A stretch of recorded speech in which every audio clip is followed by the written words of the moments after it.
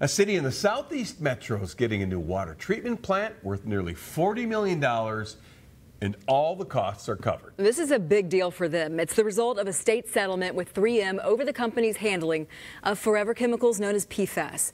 Ben Henry has more from Cottage Grove right now on why this is a big step. Scoop after scoop, load after load on the south side of Cottage Grove. The city's most expensive project ever has started. Work is underway. Yep. That's got to be exciting to see. Yeah, no, it's great to see materials here. The city's public works director, Ryan Burfine, says this will be the home of Cottage Grove's newest water treatment plant. It's very exciting for the city. Big day, long time coming. Called the Low Zone Water Treatment Plant, this is what it will look like. All part of the city's Clean Water for Cottage Grove plan. It's official.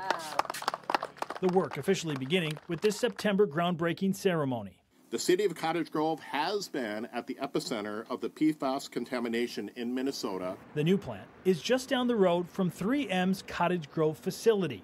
As we've reported for years, the company made and disposed of PFAS, also known as forever chemicals, which eventually got into the water in more than a dozen East Metro communities.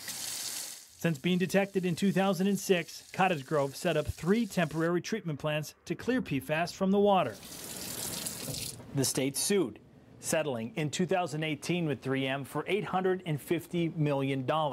That's why this state-of-the-art facility, worth $39 million, and another water treatment plant down the road won't cost the city a dollar. This is really good, well-proven technology. This is a granular activated carbon treatment plant, and that's what's going to treat all of our wells right from now and into the future. Now, the city will really be able to focus on the long-term needs. Liz Koffenberg with the Minnesota Pollution Control Agency has been working alongside the city through their plans. Plans, she says, will last decades. Through the drinking water supply plan, we built it so that it's resilient in terms of the science that's changing around PFAS and making sure that we can accommodate that. Because they are a very permanent solution, you have to take your time, you have to do everything correctly, you got to think about the future, right?